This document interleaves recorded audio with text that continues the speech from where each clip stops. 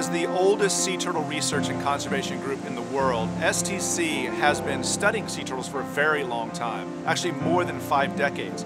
And one of the most important aspects of our research is focused on the migration of sea turtles, where they go when they leave the nesting beach, how they get there, the times of year that they're utilizing different habitats.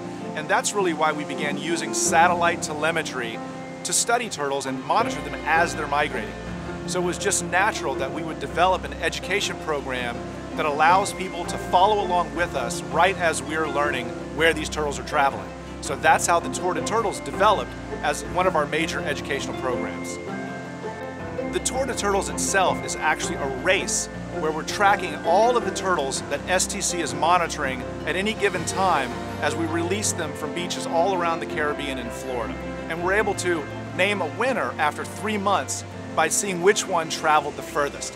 And whenever possible, we try to have a public event where we let people come out, see the turtles as we're putting the transmitters on, and get to cheer on the turtles as we're releasing them.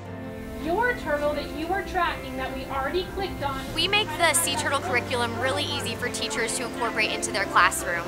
Each turtle represents a different threat, so we hope that they will learn more about that. We have a variety of different species in the race, so we want them to learn more about each species. We definitely want them to stay up to date and track their own turtle. They could work in geography lessons, mathematics lessons, and all of those lesson plans we have on our website for them to use for free.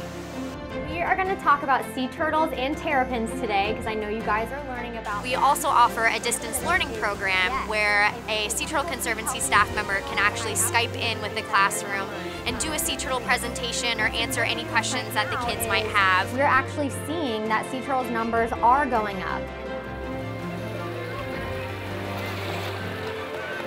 Each of our turtle competitors is swimming to raise awareness about a particular cause. And in doing so, they let people know about the issues that are affecting them.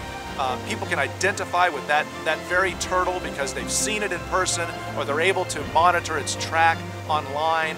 And it lets people develop a compassion for these animals, some of the threats they may be facing, and they then begin to work with us to affect change.